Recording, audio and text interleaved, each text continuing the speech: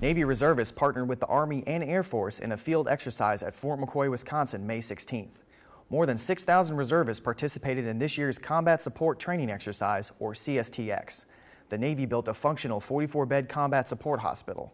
The Army flew patients to and from the hospital using the HH-60 Black Hawk. The Air Force provided traces, a system that facilitates patient evacuation by air.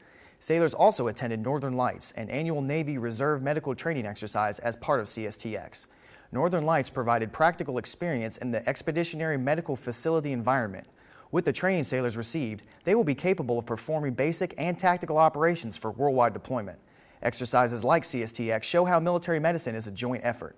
From the Defense Media Activity, I'm Petty Officer Jonathan Pancall.